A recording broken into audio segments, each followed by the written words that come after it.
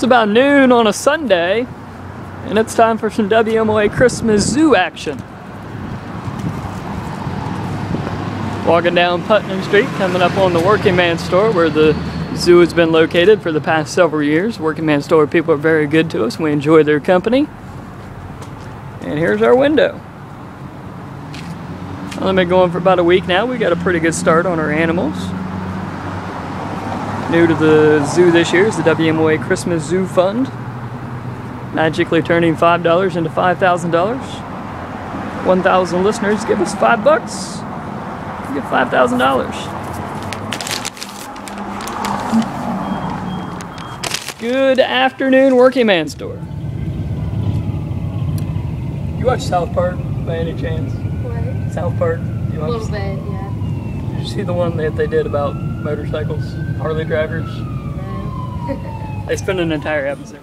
So get your Bengals checking today. Only at Fifth Third Bank, the official bank of the Cincinnati Bank.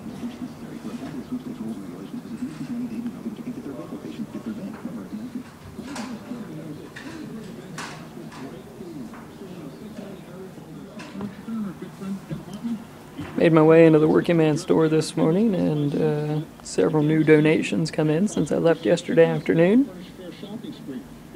Got all of these here in the front.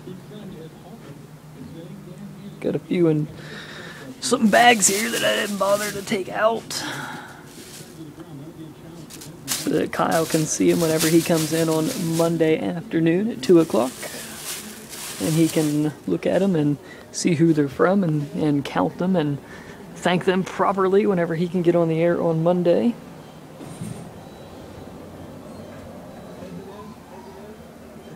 But for only being on the zoo for a week, we're off to a pretty good start thanks to the people of Marietta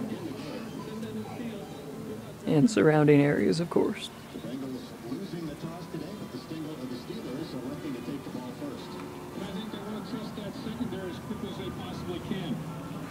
Here's some of my favorites. This pack of Stegosauri. Wants to come out and make a statement, and the Pittsburgh Steelers, 5 of their last 7 games, they've had a touchdown on their opening drive, including against the Cincinnati Bengals in Cincinnati. So Tootsie Rolls, DJ Fuel.